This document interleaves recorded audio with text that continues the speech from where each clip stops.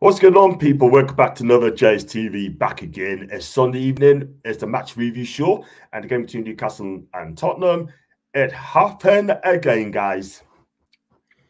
Oh, yes, it did. Yes, I absolutely. think Tony's muted. Tony, you're muted, my guy.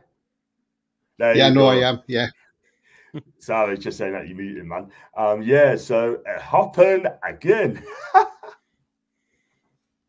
Certainly did. Not just that, we absolutely cooked them. I put them in title. We actually marinated them, sauteed, cooked, marinated in the oven. And that's exactly what we have done yet again to Tottenham. Last season at 6. It should have been more than 4, by the way. We should have absolutely slaughtered them. But anyway, guys, if you like the video, like what you watch, make sure you smash that like, hit the subscribe button as well. Super chats are open.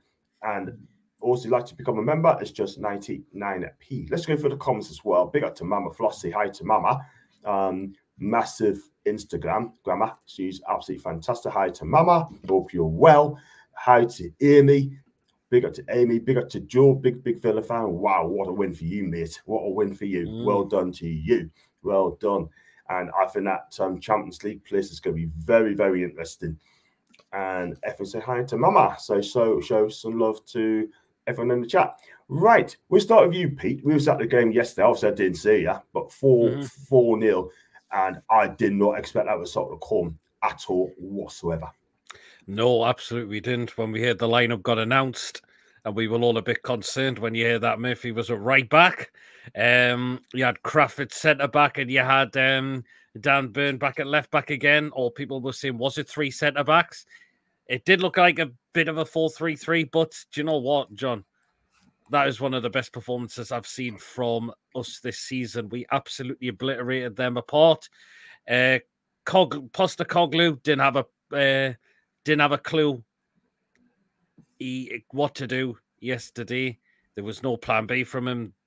There was no any plan from him. And we absolutely annihilated them from start to finish. And we dealt with players very well, like Son, Maddison. We dealt with players like them. The centre-backs, Romero and Van der Ven, were absolutely all over the place, particularly Van der Ven when he slipped on his backside twice as well. Timo Werner, I don't know why he comes back to the Premier League after being such a flop for Chelsea previously, and he looks even worse than what he previously was in the Premier League now. But do you know what? We were immense yesterday, John. Isak, the guy is just a goal machine right now. Gordon is just getting better and better every single game as well. Bruno, the guy's just a magician in the middle of midfield. Anderson, you've got to give a big shout out to him. He was incredible yesterday, and no wonder why some people are calling him the Johnny Maradona already. And Fabian Schar at the back, the guy is just a beast at the back right now, who dealt with everything in front, particularly with the likes of Song.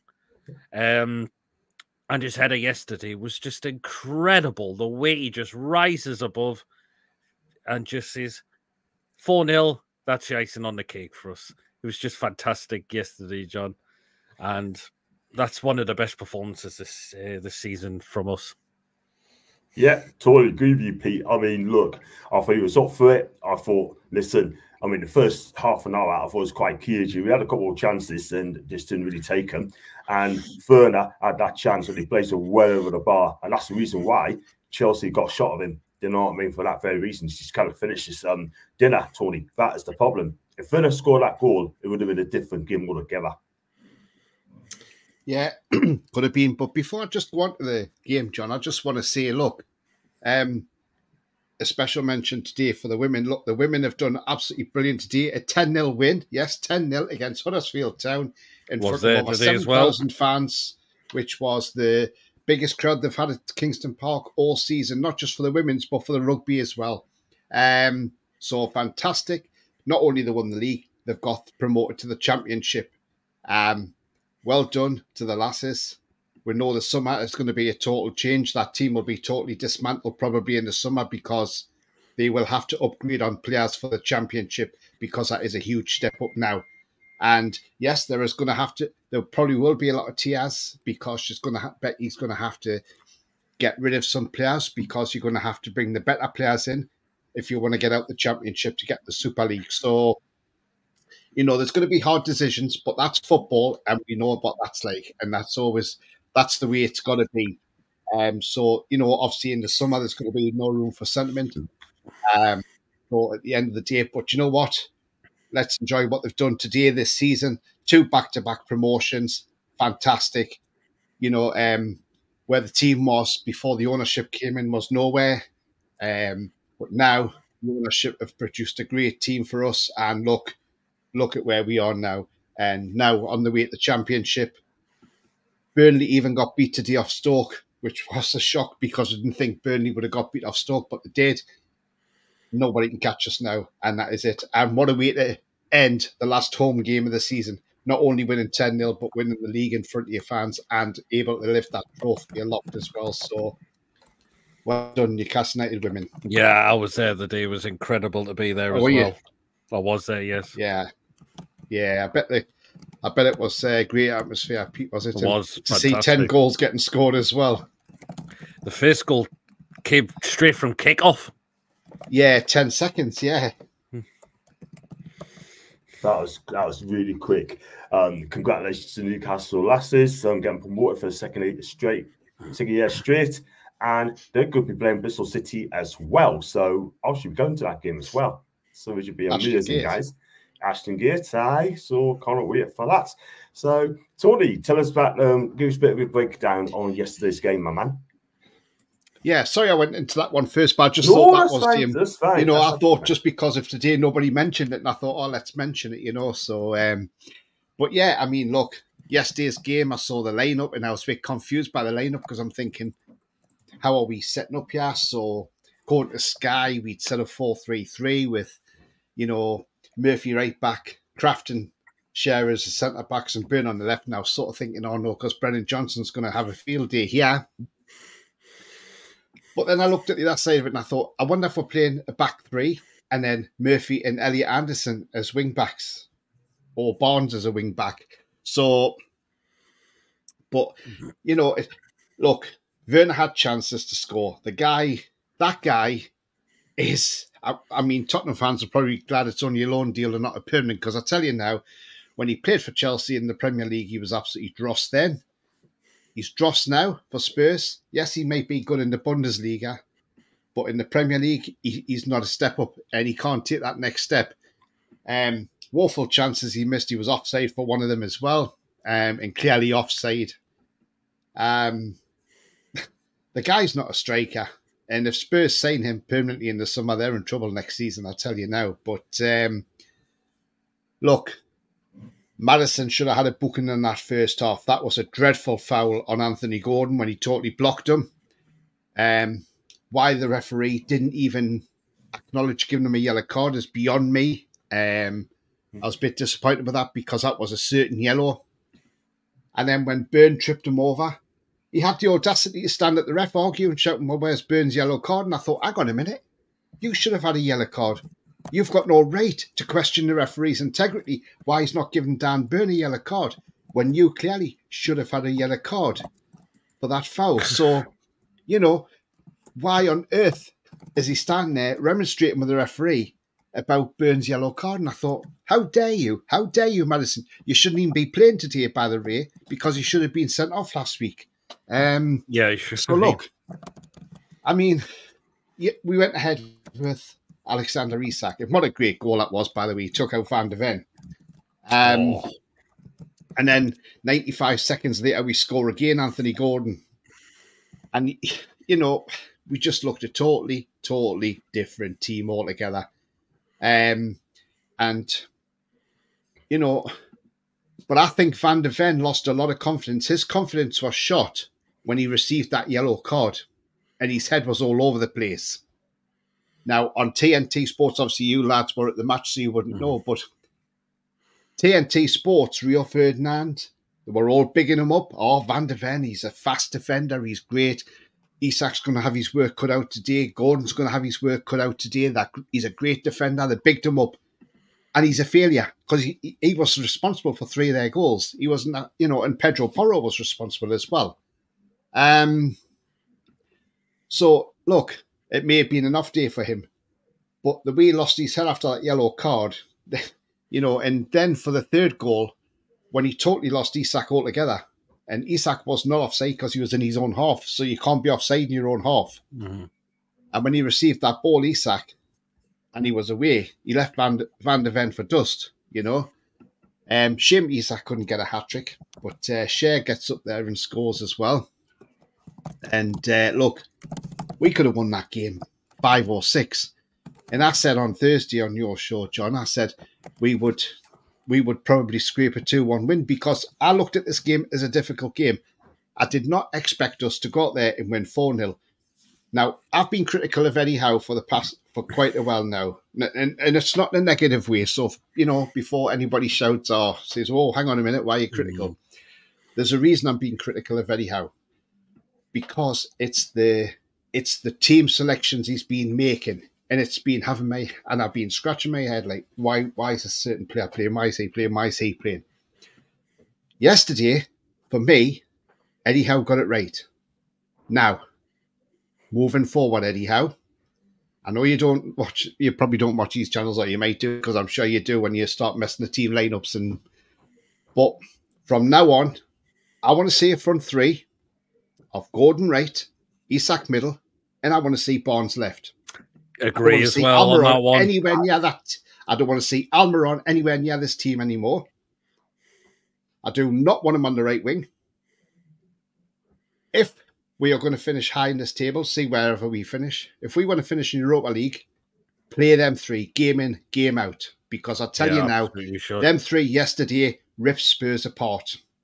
And Eddie Howe got it spot on with them 3. Elliot Anderson, I thought, had a great game, by the way. Yeah. And then it was a nice touch when he took Bruno off to bring Joe White on, just to stop Bruno getting another yellow card. Romero's another one who should have probably gone yesterday because he lost his head a bit. And especially at the final whistle, you might not have seen, but he tried to go for Bruno at the end of the game. Maybe trying to get Bruno to retaliate again with a yellow card. That guy is just... I'm glad we haven't got him in our defence because he's an absolute nightmare. And, we've seen how many rash times he's been sent off for rash tackles he's done and things like that. The man's just an idiot. But for me, moving forward, I want to see them 3 up there. I don't mind Almiron coming on as an impact sub, maybe in the middle of the park, but I don't want him on the right wing anymore. I don't want to see him there. And in the summer, if we've got Europe, we need to keep Bruno. We need to keep Isak. We need to strengthen in that department. Now they're talking about Chiesa. Chiesa would be the perfect fit. And the reason why is because he can play anywhere across the front 3. Right wing, up front, left wing. You've got a player with versatility there. So if, say, Barnes was out or Gordon was out, Chiesa can step straight in and do the job. And we want to see natural players there. We need to start getting rid of some players in the summer.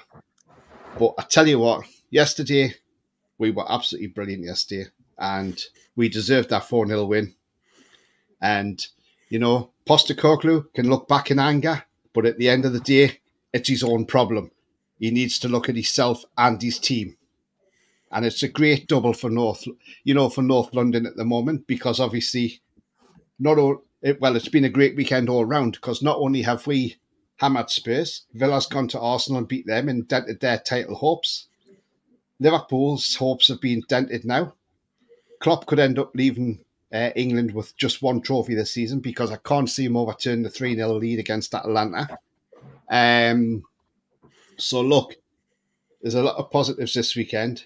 And in some ways, yes, I was hoping Arsenal might beat Villa, because that might give us a chance to maybe sneak that 4th place. But you know what? I'm not bothered. If we even get a Europa League place, that's even better considering the season we have had. Yeah. Fact. Absolute fact. And you know what? I went and watched that game yesterday, and I tell you what, every player played fantastic. I think it was Schar outstanding. Even Kraft played well. Yeah, steady. The midfield, Bruno, that pass to Isak, magic. Absolute one magic. One of the passes of the season. Fact. Absolute fact. 36 even played well. Yeah. And Anderson, absolutely outstanding. And at front three, Harvey B, my God, I mean, I'll tell you what, you worked his socks off, that guy, created, caused Pedro Barrow all sorts of problems as well. Andy Gordon, we've got to come on to him later. He is outstanding. A goal, 2 assists, my man on the match for me. And up front, Isak, he does what he does best, and that's to finish and scores on the back of the net. Facts. Sorry, John. Is that front three yesterday, would you put it down? Would you put that as good as the G4 we had back in the day when Keegan was manager, when we had the best front four in the Premier League of Gillespie, Ginola, the G-Force on either side, with Giran Ferdinand in the middle? Do you think that's the next best to them four? Absolutely. Yesterday, because I certainly do. Yeah, I'll go with it as well. I mean, you've got to give a couple of games to those three. You've done it one game. I mean, look, you got to do it on a consistently level as well. If you do it 5 or 6 times, it comes off. But you got to give it time. Simple as that. But for me, that's the 3 I have. Barnes on the left, Gordon on the right, and up top, I'll just play up front Isak all day long. That's my front 3 all day long. Do you know what I mean? Miggy, for me personally, I get rid in the summer. I'm sorry, Clover. By the way, for me. Fact. And Clover, if you're watching the show, get well soon. And no stress. I'll get you back on very, very soon. And you know that you're welcome to my channel at any time. We do miss her tonight. I tell you what, she would have been fun. And big up to, like I said, to Toon Collector as well. Do follow his Twitter account as well. If you want to get up by retro shirts, then he is your guy. And also, I met Charlene Talon yesterday and her daughter, Catelyn, as well. Big up to those two as well. Thank you very much for coming on the interview as well after the game. And big up to Adam P, of course. Did an interview with him yesterday before the match as well. Big up to Adam P. Miggy should never be on the right, so you can understand that. Amy, I think he should be gone at the end of the season. Let's be real. He doesn't go straight back on the side at all when he's back fit. No. Definitely not. Definitely not. Eddie, you learned the lesson. That's your best 3. Stick to it. Yep. Simple as that. And to right, Tony, our front 3 must be the best in the Prem. You know what? I like it when Gordon went on the left for a silent fist and proves how much Toon fans loved him. Trevor, facts. Gordon's tremendous yesterday. Absolutely floss. 36 done the job on Madison. He was dead in the water yesterday. I mean, I thought Longstaff was much better yesterday. And we want to see that just more now. Yeah. The thing is, though, I still think he's gone. I still think he'll go this summer. Yeah. If he's on 736. But it was better from him yesterday. It was a lot more better yesterday. Listen, I don't criticise the player. I'm not going to have a go at players, right? But the reason I call him 36 is because I just don't think he's good enough for my team. Do you know what I mean? He's Eddie's favourite. I know that. But at the end of the day, for me, you want to win titles, you want to win cups, then it needs to be sold on. It's as simple as that. Elliot Anderson could do a job just as well as 36 can. Lloyd Kelly, rather take Matthew Kelly for me, not for me, mate. So we need bigger men than that as well. Amen. Big up to Jops, by the way. Yes, you're on time as well. And it's Sunday. Big up to you. I hope you're well. And I hope your mental health is better as well, man. Big up to Kel, by the way. And I hope you're well. And I hope you enjoyed the match yesterday. Big up to Alan as well. Congratulations to our lasses, the back-to-back promotions. Becky will have a very hard task, more than Steve, who to let go and sign quality championship players. Absolutely. This is the thing. If we can get the quality players, that'd be amazing. Ella Toon would be fantastic. If getting in the league, I do love Ella Toon, by the way. She is amazing. She wouldn't drop the championship, John. I doubt it. I doubt it. But she's also a season ticket as well at Old Trafford. But, you know, it was nice what Toon did with the shirts of deaf people yesterday. People want to touch on that. I don't know if you saw it. Dan Burn went like that, right? As he also hammer. And these young lasses who are lovely Newcastle fans, you know, like the people for the deaf people. Big up to the people who turned up yesterday. That was incredible. That was incredible. But I want to say, shame on you, match of the day. Yeah, I didn't see that. I had an early night yesterday. So what was that all about, Pete? They weren't discussing or they didn't show like the thing that they were doing for the deaf people and all of that. Even Paul was having a rant on TDR. and well said as well. And yeah, that is absolutely farcical from Match of the Day to do that. Not to mention second on the show as well, considering Man City were always going to thrash Luton. Mm-hmm. Yeah. Always. But yeah, I agree. I mean, at the end of the day, they don't give us good press at all, don't they? They don't give us. They never mentioned the Match of the Day about the shirt, the one-off shirt we had on yesterday for the good cause. They mentioned nothing, Pete. Not a thing. And because I watched it, like obviously I watched Match of the Day last night, and I was like, well, surely they're going to talk about, you know, this and it. Not even mentioned, not even by the commentator. And I mean, TNT Sports, I'll give them their due because obviously I see you guys were at the match, so you wouldn't have known this. But TNT Sports actually spoke about it yesterday. They made a feature about it, like showing you Dan Burn and Kieran Trippier going to see the kids and that. And they explained about it. They explained about the shirts and everything. And obviously, when Newcastle scored, there's a sensor in the club underneath the club crest, so they get to know that that's a goal. And I think it's brilliant. This because I mentioned this on I think Friday night on my preview. I might know on the pre-match yesterday. What Salah have done is absolutely fantastic because people who are deaf, have hearing loss or tinnitus, at the end of the day, this is brilliant. And I know that they're saying they're going to keep this going. And look, the thing is, I thought it was great from them to donate their sponsorship for a charity sponsorship, which was absolutely fantastic, because it gets the word out there as well. And, you know, we've seen a lot of people be negative towards our club because of the ownership. But at the end of the day, Salah are from Saudi Arabia. And do you know what? They are absolutely fantastic at what they do. And I tell you now, they are an excellent sponsor for our club. And they're just things are going to get better. We've seen it with the drones. We're seeing it with the stack now, the Salah fan zone that's going to be there. We've now seen this. What else has Salah got up their sleeve? We don't know. But this is a thing. At the end of the day, they are proven to be a fantastic sponsorship. And that's what you call a proper sponsorship. Now, I tell you now, if that was Man City who'd done that yesterday, or a Liverpool, or an Arsenal, or a Man United, Match of the Day would have spoke about that without a doubt. But because it's Newcastle United, the BBC did not care one bit. And it was even on the ITV main news on Friday night about what we were doing about the deaf people, and for the hard of hearing and that. And they even mentioned on ITV national news, but they couldn't mention it on Match of the Day last night. So shame on you, BBC. Shame on you, everybody at Match of the Day. Disgraceful. Fat. Absolute fat. And you know what it is, right? Any super chat I'm going to get, I'm going to think about doing it. Any super chat I'm going to get, I'm going to donate that straight to the OHID. So I need to find out what it's all about and also how to send the money as well. So if you're watching, guys, any super chats is going straight to them. And I will find out how to send on the money.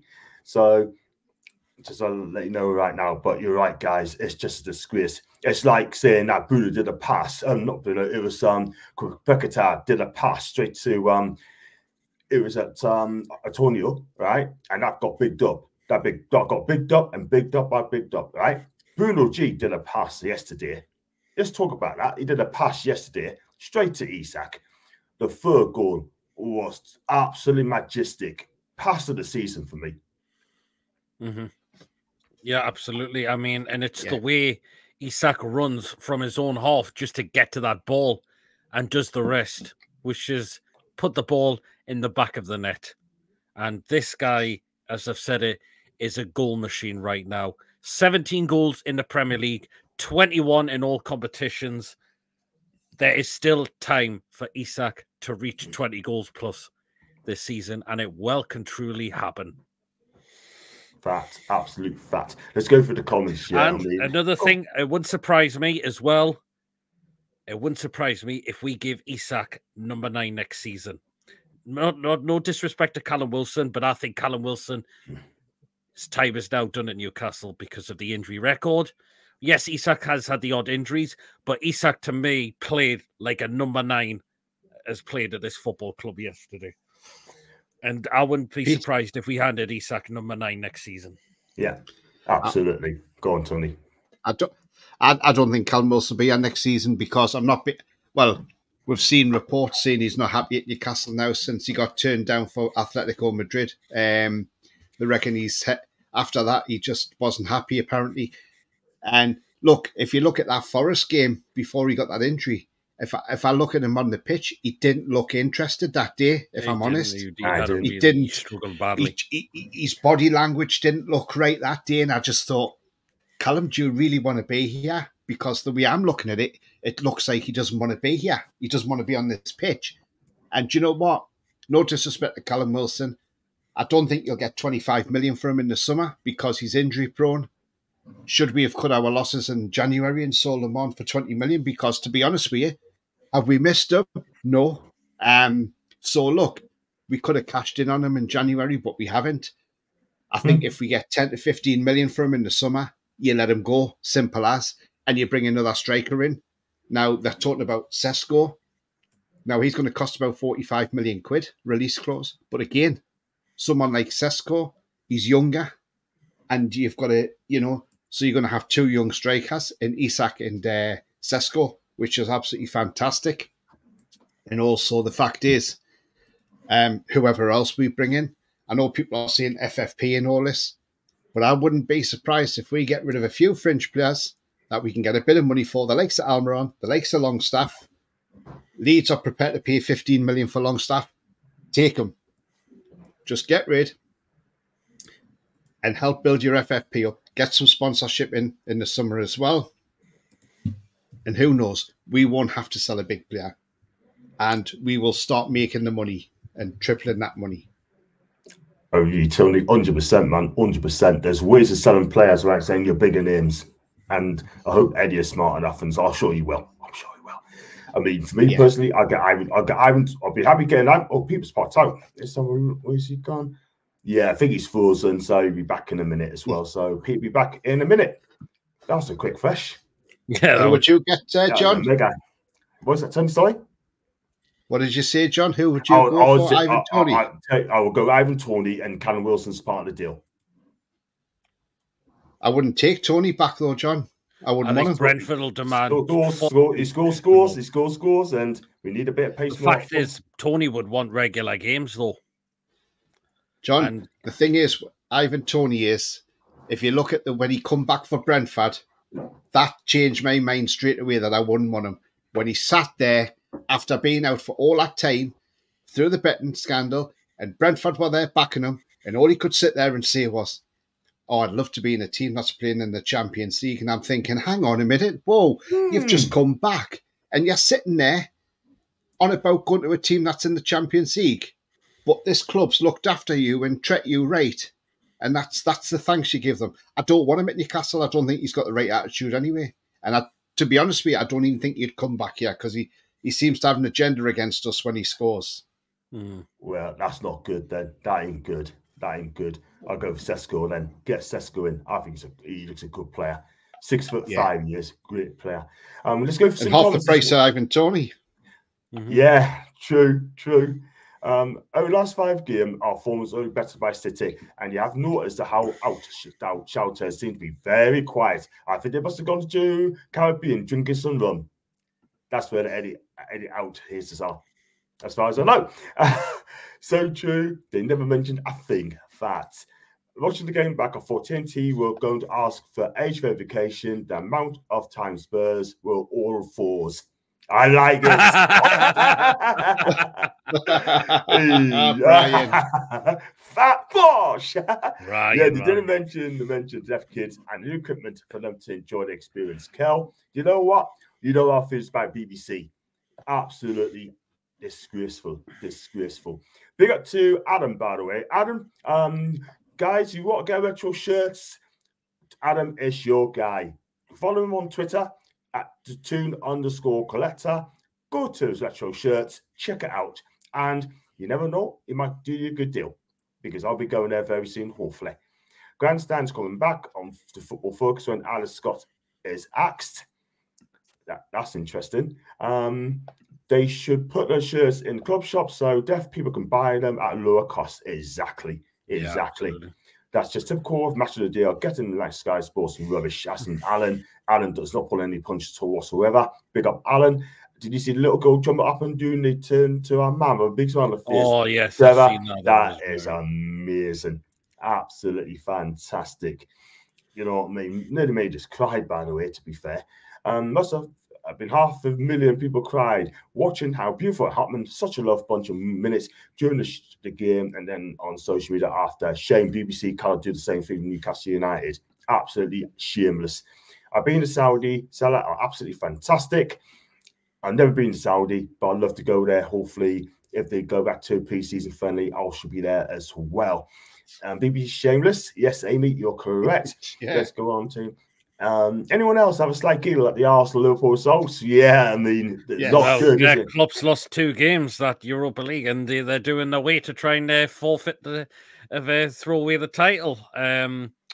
And Arsenal, yeah, it's always this point of the season where Arsenal just seem to throw it right out the window. Lee Gunner is absolutely hopping mad. Do check out Lee Gunner's podcast. Yeah, he's not a happy bunny, and also as well, Matty Savaguna, he is furious, and Jez also history and more. Check out his channel as well. I tell you something, man, they will not be happy. I'll be watching them later. I don't think we see Callum again. He might come back, but he certainly doesn't walk straight in the starting lineup. No way. Can't see it. This guy. He has a question. He has a question for you too. Now, I was thinking yesterday after the match, after we've done so well, and obviously Livermentals back now. For me, now, yours may be different to what I'm thinking, yeah? When Trippier's fit, he doesn't come back into the team straight away. He sits on the bench and waits his turn as far as I'm concerned, because I agree. I think we've done okay without him, and Anthony Gordon's quite capable of taking set pieces. Not a bad shout, in a way. I agree. And I think Dan Burns done well to step up as the leadership in the captain as well. Because he's better at centre-back than he is at left-back. That's why he's playing his proper position. Yeah. I agree. It's competition for places for a reason. If you look at Tottenham's last game, do you reckon we can catch him? Probably not, Ian. Probably not. We're 10 points behind them. They would need to slip up at least a few games and we'd have to get the points. Yeah. We got to go on a mad run. We got to go to Old Trafford as well. Yeah. That won't be easy. But they're all winnable games, John. I think Man United, to me, is winnable. I'm sorry. Yesterday, Man United were absolute dross yesterday. The only thing that robbed. Yeah, the only thing that saved Man United's skin was VAR. I'm sorry, that is not a penalty. It's a deflection off a player. And how is that classed as intentional? Well, you know who was on VAR, though, don't you? Jared Gillett. He's an Aussie Red. Aussie Red. I'm sorry, you cannot give a handball for a deflection. No, it's not intentional. It's just a bit. It's unfortunate that. Be interested to see what Dermot Gallagher says on Ref Watch tomorrow. Yeah, I agree, guys. And I thought Bournemouth were miles the better team. 100%. Even Kluivert, Justin Kluivert had Dalot in his back pocket, or he had him on toast. Do you know what it is, right? I mean, watching Kluivert's like watching Patrick Kluivert yesterday. He was balling. It's like you might just call it Patrick Kluivert playing, because Patrick Kluivert was good in his day, for Barcelona, and it's like watching him. You know what I mean? And I tell you what, United were absolutely poor. That's an injury Joe Willock has this season. Would you sell him in the summer? I'll give him one more season, Alan. He needs to get fit. But the fact is, when Willock comes back fit, that's another guy who doesn't walk straight back in the team for me. Yeah, exactly. Spurs always collapsed at the end of the season. And Ian there. I will have Tony on a fee. I don't think Beverly let him go on the fee. Anybody can say when Callum Wilson's not a top striker, he's a belter. All it is, right, the guy's checked out. He's checked out. Not just he's injured, he's checked out. Tony Tonali would be top. Wilson's been a great servant, but he's just glass made. And you said, Tony, that that Forest game, I was there as well. He did not look himself. He did not look interested.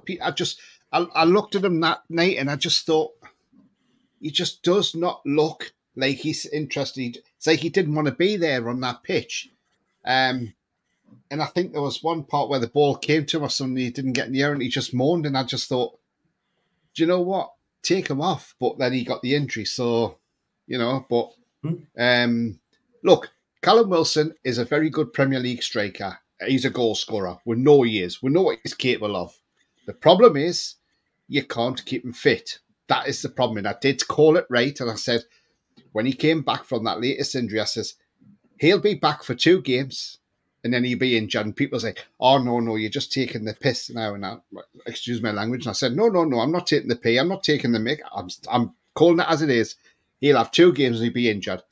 Plays 2 games. What happens? Injury, and he's out for the most of the season now. So I rest my case. I got it right again. But look, the thing is, he just did not look interested that night. And as far as I'm concerned, you've got to start shifting these players on, and if somebody like Fulham or whatever come into someone and said, look, there's 15 million, we'll take Callum Wilson off your hands. Thank you very much, Fulham. Off you go. Go to Craven Cottage. And that would be fantastic. Thank you. And we'll get a younger striker in, somebody who can stay fit longer. I think Isak, yes, we know he's had his injury problems, but maybe they're over. And hopefully next season we'll see a stronger Isak. I saw a post today on Twitter, which somebody reposted from a journalist back in Spain, who said that only Newcastle would be the only team who would go and buy Isak because he had a wretched injury record when he was at Sociedad. He says they'll not get much out of him. Well, I hope that guy's eating these words now, because I'll tell you what, I hope he regrets ever posting that. I totally agree. We take chances, and I tell you what, he's got it right. Maybe the Premier League is the place for Isak. And I tell you what, I've said that last season. Well, if you told me at Tyneside Live, I said, go and get Isak. Go and get him. 2 days later, he came. So there you go. Let's go on to the first goal. All right? I mean, the first goal scored. I mean, good work from Anthony Gordon, Pete, and fed Isak. And then Isak cut inside Van der Ven. He had a nightmare. I think getting but killed him. But he got him dumped on his backside and he finished it smartly, Isak. What a finish. Absolutely. One of the best things was the way how Anthony Gordon held up the ball for the goal, and the way he fed through Isak, and he says, I'll do the rest and I'll slot it in the ball in the back of the net. Exactly what he did. That. I think that team Eddie put out play for the shirt, and fans, I think the players who come back would find it hard to get into that team. Trevor, I'm with you, my guy. I'm with you. And as for Ivan Ferguson, Alan, that won't happen. That will not happen, because if he's going to leave Brighton, he'll go to Chelsea or United. Jealous best a man could get. I tell you what, he must have just used and Blaze as a future career, because I tell you what, being a VAR ref ain't for him. Tottenham have Man City, Liverpool, Chelsea, and Arsenal last 6 games. Ooh, good luck with that. Good luck with that. Man, you've got 2 pen decisions at effing disgrace. That. And I'd rather say, well, Tony on screen there, Tony. Andrew, Tony likes you, Andrew DB. He likes you. There you go. There you go. Let's go into the second goal. I mean, we've got a goal. I mean, look, as I was just singing Isak's name, right? I looked round. Anthony Gordon was through, right? Again, took on Van der Ven, beat this man, and he finished it smartly again. 2 goals in 2 minutes, Tony. Anthony Gordon, what a signing he's been for us. Well, and I saw a lot of people doubt this when he signed, and I'd done a video at the time when we were on the verge of signing him, and I said, look, I did say back at the time, this guy is a rough diamond and needs smoothing out, and I was absolutely spot on about that. And I said, look, I can see why people have got doubts, but I think this lad could come really good. Let him have the rest of the season, give him next season, and we'll see a different player. And I said, if he's not, then I'll take it back. But what we have seen is, we have seen a different player this season, because he's got to be the best left winger, English left winger in the Premier League. He's better than Rashford, in my opinion. Because if you look at Rashford, at the moment for Man United, he does not look interested. He fades in and out of games. Anthony Gordon is consistent, and you've got to have consistency. And Anthony Gordon could be the difference to England winning the Euros this season, in this summer, coming up in a few months' time, because not only can he play left wing, he can play right wing as well. So you've got somebody who can play left and right. Obviously, England's going to pick Saka on the right wing.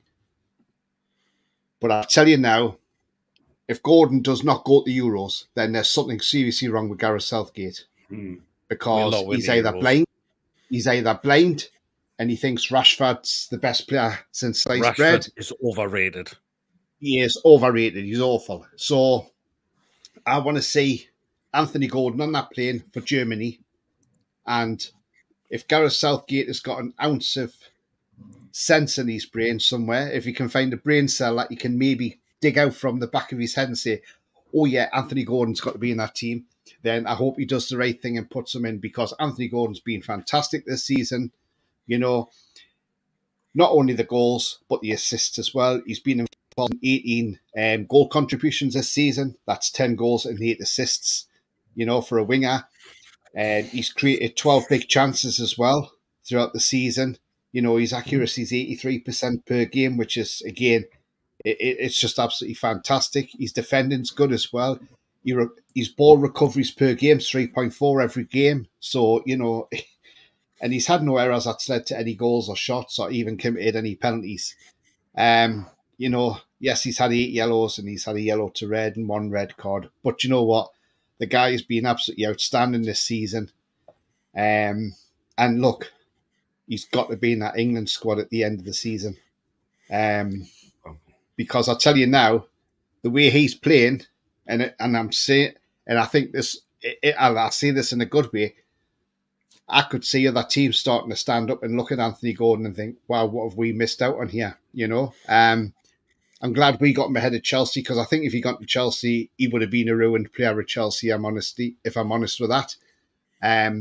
So I think getting him at Newcastle was probably the right thing to do. And look, Everton fans all said he was a championship player. He's not good enough. Well, I bet they're sitting there thinking now, wow, you know, we got a bargain there. We got a bargain there. You know, at 45 million quid. Because I'll tell you now, he's worth a lot more than 45 million pound now. His stock's rising. Mm-hmm. And rightly so on SofaScore. He's given man of the match yesterday at 9.2. And I'll just read his stats from yesterday. 90 minutes played, 1 goal, 2 assists. Expected XG was 0.62, so he's exceeded that. He's exceeded the assists. He had 1 shot on target, none off target, 1 shot blocked.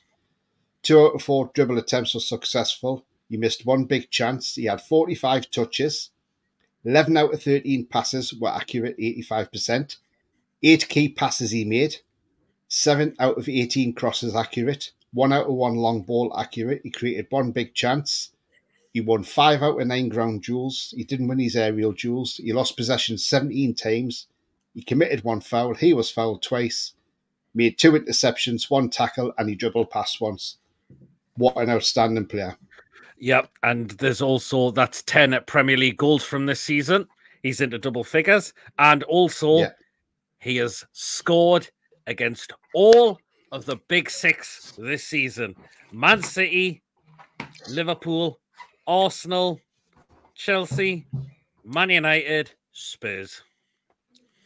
Fat, absolute fat. What a fantastic signing he's been. He really has been fantastic. Off the pitch and on it as well. Just off topic quickly, if we're going to talk about individual players as well. Jose Enrique's mentioned Isak's injury prone as Sociedad and as BS. That twat thinks he's Liverpool legend and not even a Newcastle one. Enrique, do you think he needs to keep his mouth shut, because we ain't want to sell him anytime soon? Do you think he said it? Do you think he's saying that so Liverpool can get him? I don't know. Well, Liverpool need a manager first of all next season. They ain't got one yet, have they? They've got a sporting director coming in, Richard Hughes, but they haven't got a manager yet. Yeah. Well, there's talks of the sport. Is it the Sporting Lisbon manager? Yep. But again, is it true? Nobody knows. It won't be Alonso. And you know what? If they don't get Amorim, then they're gonna have to go back to the drawing board. I mean, they don't want to take over from Jurgen Klopp. because what Jurgen has done is unbelievable, man. Yes, I know he's got arrogant, but he's a damn good manager. Whoever takes over Jurgen has got a difficult job. As long as you don't come to us for Eddie Howe. And let's go on to the next one. Not just on the pitch, Tony. Gordon's class off it. He's really taken them to the club, the city, and the Geordies. He's turned as a very good pro. And you know what, Andrew? You are so right. I reckon in 2 years' time, we're going to have the best squad in Europe. Oh, Gary, don't stretch too far, mate. I love your optimism, though. Not wrong with that.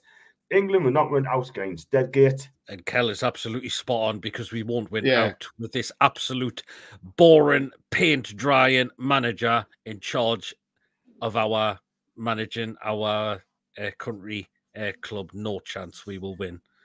The last international Man U in the summer.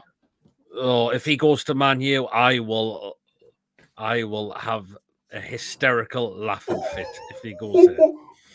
Don't tell that to United stand, because I tell you what, they would be absolutely furious. Well, apparently Sir Jim Radcliffe thinks he's magnificent. Yeah. Oh, I tell you what, I've got him and Potter on the shortlist. Yeah. Well, fair enough. Good luck to that. Better off sticking with Everton. And what's happening with this Dan Ashworth? He's still gardening, Pete. Apparently they're still talking.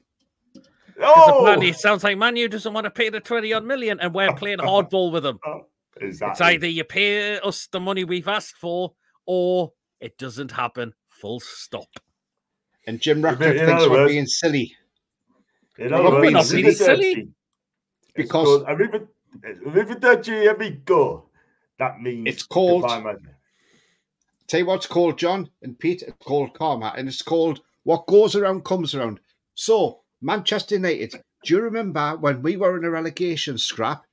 And we asked for Jesse Lingard on loan, and you said, "Oh yes, we can have him on loan, but you pay £5 million now, and then if you steal, you pay a £12 million survival bonus. So we want 17 million for a player that's out of contract in the summer." Well, no, that's not happening. So we're not doing it, and we didn't do it.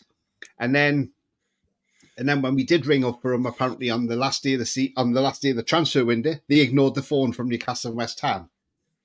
So, you know, short memories there, Jim Ratcliffe. Obviously, you weren't at the club then, but if you go back and look at the facts, then you'll see why we are playing hardball with Man United. And we do the same for anybody who comes.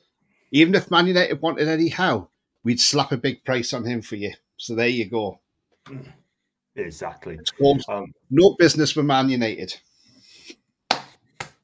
I rest my case, Tony. I rest my case. You know what? These boards, right? And Jim Ratcliffe, right? At the minute, come in, right? Saying he wants to have the biggest stadium instead of London, right? And he wants taxpayers' money. Get in the bin. Get in the Sutton bin. I tell you exactly. No chance that is going to happen. What a bunch of pork chop that guy is. Seriously. He looks like somebody who just sleeps in his car. The state of him. I love it, man. Oh, no. Hey! If you look at the state of him, looks like he sleeps in his car and he's closed. Terrible, oh, man. No. My God, man. Get in there. Tell that guy to get in the bin. Sorry, Mace, if you're watching. Isak ain't leaving. Just like happy he is. Does me head He's in. crying. People keeps linking our players to other clubs. Gary, he's going nowhere, mate. He's going nowhere. Schar, boy, got relegated, didn't he? And thanks for watching, Amy. Love you lots as always. I'm going to get you on my show soon, Amy. Trust me on that. And you know what? There's two people, I'm not going to mention their names, can't do a thing about it. And Amy have a good night as well. And Ian the Smuggers hated him. Let's talk about the fourth goal. I mean, Fabian Schar, what a player he is, that guy. 32 years to age, right? He's still doing it, right? Great call from Gordon. Right on Shar's head. That guy leapt like a salmon. Tony, take it away, man. What a performance yesterday. Yeah. I mean, Shar's been brilliant, hasn't he? You know. And you just think, how much longer can we keep Schar? That's the thing. How much has he got the legs to stay and play? But look, when nobody's out with the ball, he can ping a ball about the park, which is fantastic for a centre half. Look, honestly, but the goal he scored yesterday was typical of Schar. Getting up, header it, you know. But it's not just his heading ability. He can score screamers as well. We've seen it many a time. Burnley, Nottingham Forest, you know. So we know he can score the screamers, Paris Saint-Germain. Yeah, but that guy's been a rock. He's been absolutely brilliant for us. And I tell you now, if we'd lost him to an injury, we would notice that straight away in defence. We would notice that. But no, I thought he was absolutely terrific again yesterday. Had another great game for us. Does his defensive duties as well as he always does. You know, I mean, look, Dan Burn, yes, playing alongside him, Dan Burn's captain as well. But I tell you what, Schar is definitely captain material because, you know, he's like a leader. I don't think we've got one leader, like just one captain on that pitch. We've got 10 captains on the outfield, you know, because they're all captains in their own right. But look, Schar was fantastic yesterday. Got everywhere. Done his defensive duties well. You know, got 1 goal. Made 5 clearances. Blocked 2 shots. 4 interceptions. 2 tackles. You know, fantastic from him. He only lost possession 7 times in the whole game. That just shows you how immense he is. You know, but the guy is brilliant, and I don't know why he doesn't play more for Switzerland. They must have a centre back pairing where Schar can't get past them. But you know, I'm not sure if Switzerland's at the Euros this year, but if they are, they are. I think they are. I think Schar needs to be playing for them because I tell you now, he could hurt a few teams. I agree. I tell you, if he's a young lad, he was like 27, 26, 25. And do you know what it is? Do you know what it is, right? I mean, I tell you what, that guy would be a hell of a lot of money because that guy defends properly. He spent deputy like Colonia, didn't quite do it there. Hertha Berlin, he was all right, but in Newcastle found his place. 3 million quid. This guy, Pete, it's got to be one of the best signings in Newcastle's history. 3 mil? Absolutely. Consider where we bought him from. Did well under Rafa. He was bruised under Bruce. And what does Eddie Howe do? Gets him the best that he has been. When we first signed him, he's just cracking it. It's 32 years of age as well. He's still going. Still going. Absolutely. I mean, let's just say our former owner, I don't like to mention the man's name because I call him Tyrant because that's what he was. Now, him, or the fat cockney, whatever you want to call him, but at the end of the day, at least we can say that's one transfer he got right because, you know, he had a relegation clause in his contract where if they got relegated, he left for that 3.5 million quid, and we snapped him up. And, you know, that was the best bit of business we did. You know, because he's got to be one of the top defenders, if not in the Premier League, if around Europe as well. You know, but yeah, that was one transfer we got right. Yes, he got bruised. SofaScore have currently got him rated at £7 million. So, and that just shows you how much he's worth to us. Yeah, absolutely brilliant. You know, I mean, best piece of business ever in my book, I'm telling you. And how much he'd be worth today. Do you think we should have done better with corners? 20 corners, 1 goal. We could have done, but it's just headed just wide and been unlucky, Gary. But well, it was in a way, but we did have our original corner kick taker, which is Trippier, who's still out injured. Fact. And the fact is, we did. I know we had a lot of calls, but we did try to do something from the corners as well. Yes, we had maybe a lot of them, but we try to create something from them, which I thought we did. Yeah, it's different as well. I mean, put on the money, but none of this passes to the first man like as well, which is different. So you know what? I think it's brilliant. Great corners from Gordon, by the way. Edit man of the match, you'd be like a young Joe Linton. That's from Alan as well. Let's talk a bit about Tottenham as well before we go for the player ratings. A bit of Tottenham. I thought Van der Ven, when he got that yellow card, did him. Absolutely done him. I mean, he did all he was scared of getting sent off. That's why you can get anyone there, Isak or Gordon. I mean, they just ran rings around him. And could have been a lot more goals, Tony. It had to be for late defending Poro a couple of times. also Romero. Yeah, I mean, look, it could have been 4, 5, 6 yet again. They were poor. Yeah, absolutely. I mean, Udogie got he got a tackle in as well. He did. But yeah, look, I mean, if Gordon took that shot first time, he probably hits the target and it probably goes in. But I think you give Van de Ven that little bit extra time. Van de Ven, for me, after he got that yellow card, because he was really, really incensed about the yellow card he got. And okay, yeah, it may have been a soft card, but at the end of the day, it doesn't matter. The referees gave it. But he just seemed to lose his head. And we ran rings around him.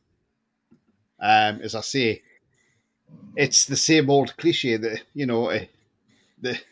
the broadcasters like to big one of these players up and make them sound like, oh, the world-class player and all this, and then he falls flat on his backside and looks mediocre, And that's exactly what happened to Van de Ven yesterday. He had the big build-up, and then he was dropped like a sack of spuds.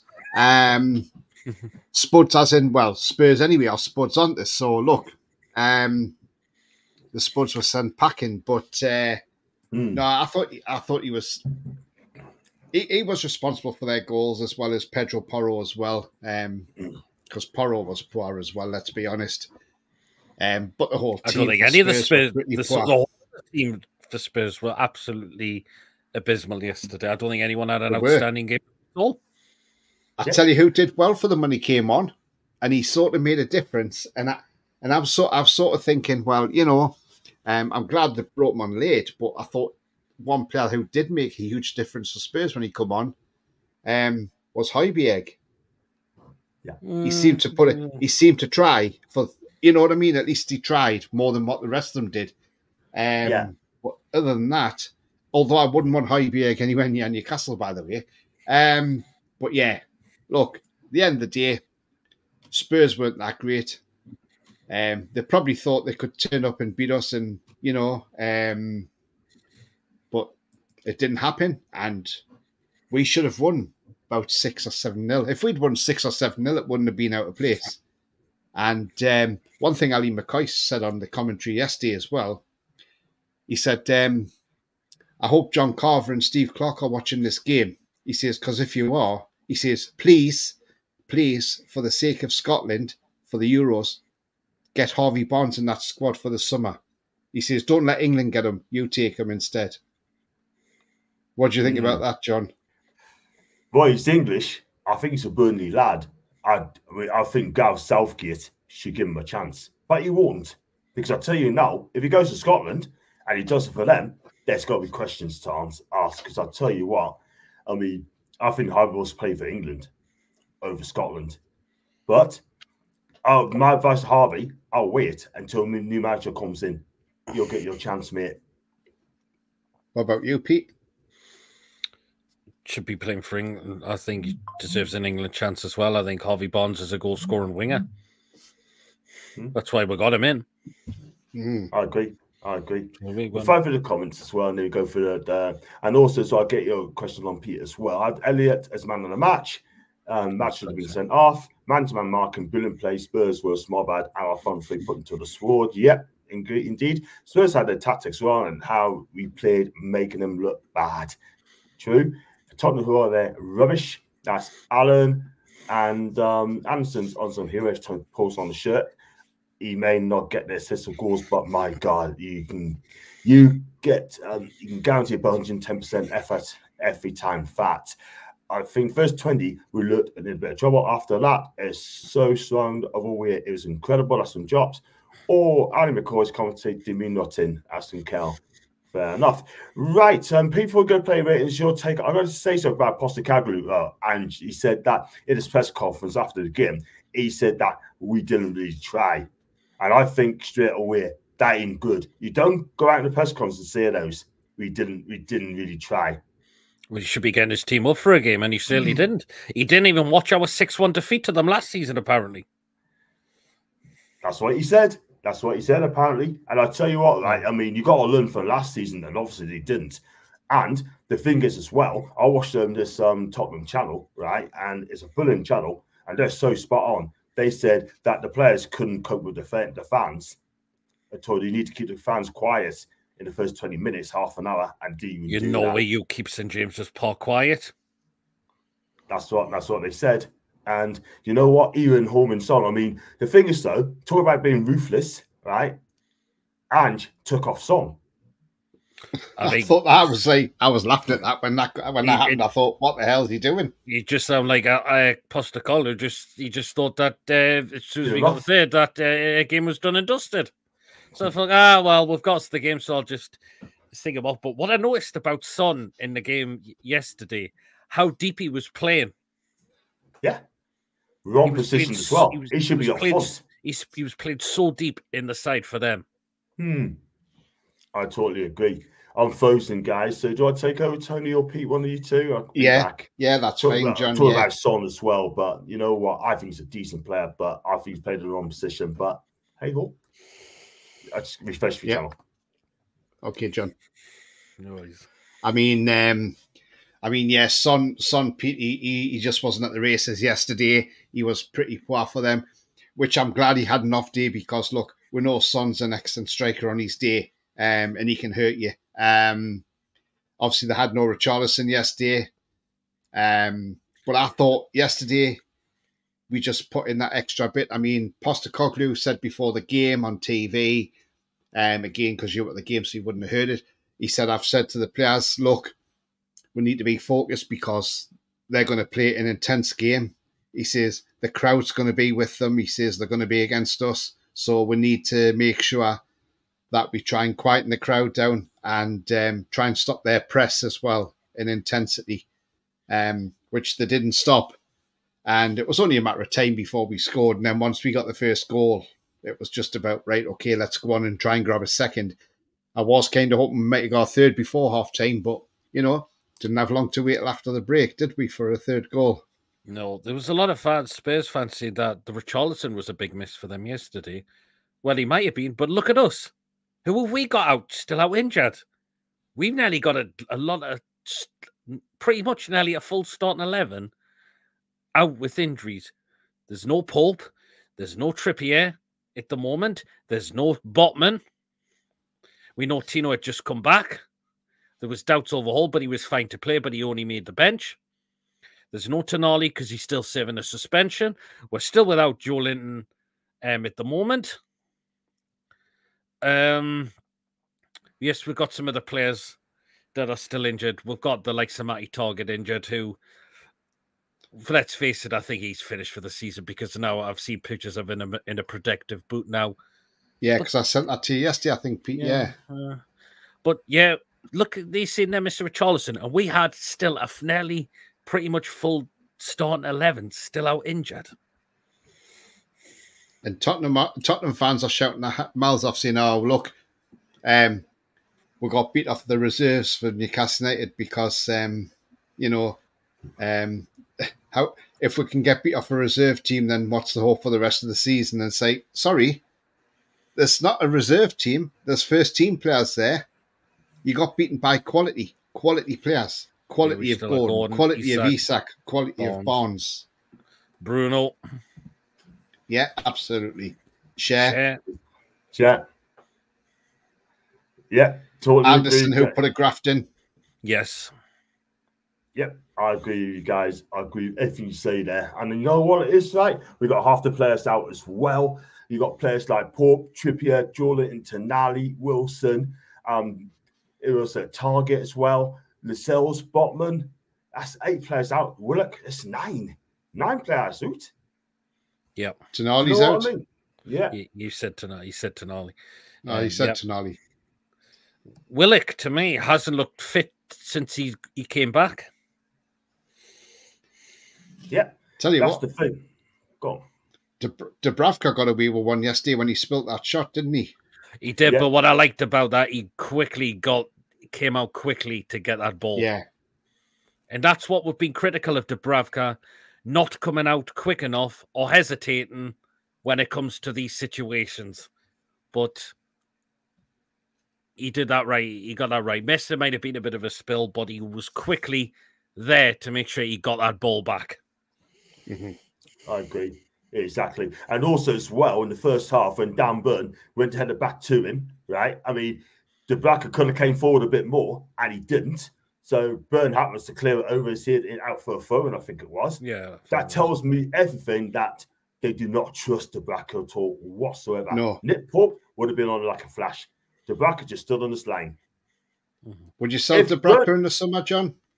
I think I need to now. I think I need to. Yeah. You need to sell him now and go and get Madashvili, if I pronounce his name. Go and get him. Madashvili. Madashvili, that's the one. Great. Caddy goalkeeper. He's a brilliant keeper.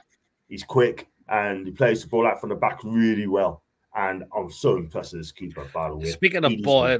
Speaking of playing out from the back, Spurs were doing that look, and look how we were really, really getting right at them. Exactly. They couldn't really try to press and shut them down when they tried to play from the back. Fact, couldn't cope with them whatsoever. Do you know what I mean? So you know what?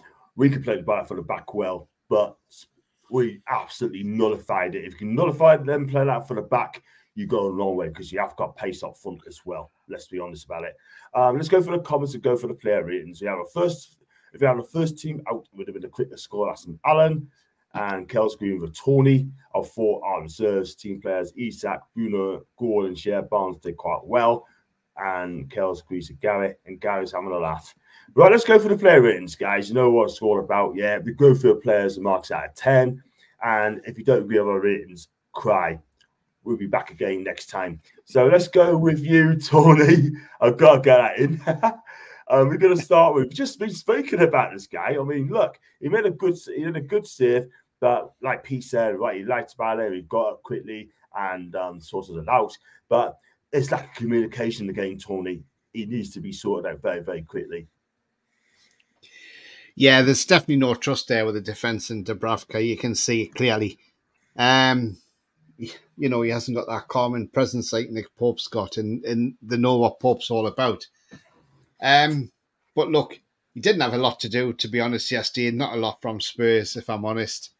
Apart from he had that one spill, but he did get it, he make up for it. But look, to me, he just had a steady game yesterday. Nothing major. I'll give him a 7, John, because he didn't have anything to do, really, to be fair. Yeah, fair enough. John's still saying, start laughing, bless him. Also, keeper cannot do better than a clean sheet. Exactly. We are defending properly, which is really, really good. Defend properly, we win the game. Let's go on to the back four. I'll go repeat. I'm going to give you Doggy. I thought he played a right back and he dealt with the Doggy really, really well. I thought he did a really good job at right back. Murphy. Yeah. He was not too bad. There was a couple of misplaced passes in the first half. I really, really thought that was a little bit at times. But yeah, I thought he did pretty well in that position. So I would say a 7 for Murphy as well. Yeah, sounds about right for me, to be fair. Let's go on to the other side. Tony, Emma Kraft, steady as a rock in the game. Unusual position for him. I mean, I like him on that game, and I think he did a good job on Werner. Let's be real. I thought he had a good game. Yeah, I thought Emil Kraft played really well. His centre-back. Yeah, we've seen him do it before. He done it against Man United at Old Trafford in the Carabao Cup and had a great game. Yeah, look, again, no frills, but he did his job, did what he needed to do. Saw the danger, done the clearances. Unlucky with his shot when I think it hit the post. Very unlucky. But other than that, he did very, very well. And I thought Kraft had a steady game. I'll give Kraft an 8. Okay, fair enough. And I'll agree with you as well. Because he was part of a defence that kept a clean sheet. Yeah, absolutely. Let's go on to Pete. I'm going to give you Dan Burn. I thought that's a space now. No more left backs from this guy anymore. I thought he really played really well at the back today. He did well. He won a lot of headers, I thought. He really, really got into the game. I thought his leadership on the pitch was really, really outstanding as well. And it's great to see because he has been in for pelters a lot when he comes up against quick players. I agree. Has Eddie worked on someone within training? You never know, he might have. But yeah, I thought Dan Burn was exceptional yesterday. I think BDB deserves a 9 for me. Fair shot, fair shot. Let's go as partner in crime. I mean, he marked Song out of the game. He's got a cracking header to make it 4-0 and made some tactical fouls as well, smart ones as well, to be fair. And his passing's fantastic. And what a fantastic performance by Fabian Schar, Tony. Yeah, again, Schar, I thought, was absolutely outstanding yesterday, as he has been in a lot of games this season for us, you know. But yeah, look, for everything he did yesterday, he did very well. Got his tackles in. You know, he made 5 clearances, 2 block shots, 4 interceptions, 2 tackles. He got a goal as well. Won a couple of aerial duels. He won a few ground duels as well. Okay, yes, he did pull a few fouls, but again, that's part and parcel of being the centre half and the defender. But I thought he was outstanding. So for me, Fabian Schar gets a 9. Fantastic stuff. 9 out of 10. I was waiting for the double figures there because I think he deserved a 10 for me. Fair enough. But it's Tony's feet this time. Well, I should have given him that. Never mind. Never mind. Let's go on to the midfield. I mean, the thing, so yeah, he has one of his better games, to be fair. I mean, he kept Maddison quiet, cut off passing as well, I thought. I mean, look, he's gone for a hard time. And he was off the session earlier on the Danish area, but he got away with that one as well. I'm going to give you number 36, Pete. It was a lot better. What he did look to do in the game was pick up Maddison. And I think that's what he must have been told by Eddie Howe to do. It was a lot better because this lad has been shocking the last quite few games he's played. But it was a lot better yesterday. And when he come out and admitted about his injury that he had about his foot, came back from a broken ankle in 4 weeks is a bit thingy. But it was a lot better from Longstaff yesterday. Did well to pick up Maddison, as I mentioned. I think a 7 for Longstaff. Yeah, sounds about right for me because he got robbed of the session earlier on. That got his marking down a bit as well. I know it's early in the game, but I thought he was a bit better. I'm not going to lie. Not my favourite player, but you know what? Eddie seems to like him. Let's go on to another Geordie. I'm going to give you Tony Elliot Anderson. I thought he was outstanding. I drummed this guy up to start the game, and he did not disappoint. No, I thought Elliot Anderson was pretty great yesterday. He got stuck in, had a shot himself. I thought Elliot Anderson's all-round game was pretty good yesterday. He had an excellent game, put in 110%, which is what you want to see from your players. I don't think Elliot Anderson put a foot wrong, if I'm honest. I thought he played really, really well yesterday, and I was pretty impressed with Anderson yesterday. Got to remember this lad's only 21 years of age, of course, as well. So he's got he's got a long time before he's peak. Let's hope he changes his allegiance and plays for England, because I think he'd be better for England than he would be for Scotland, and that's no disrespect to Scotland, by the way.